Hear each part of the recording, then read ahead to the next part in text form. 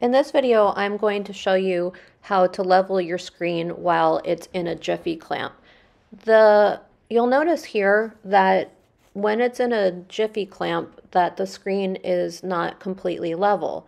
What I like to do is take these cardboard chips, and you can find them around the shop in these red bins. I take enough so that it is equal to how much I want to prop the screen up. I then take tape and I tape around the cardboard chips. This way I know that they'll stay in place and they won't move. You can keep these throughout your entire course, and it's just a really great tool to have. The other thing is when you're using these, I usually use them for floods, and that the reason being is you want to have the same amount of snapback throughout the entire flood pole. Also, I like to use them sometimes with fine line.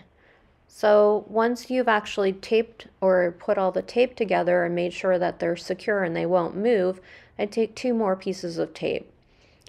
This is so that I can put it onto the back side of the screen. Notice it's on the edge and it's not in the actual mesh. That's just so it won't hurt the mesh in the end.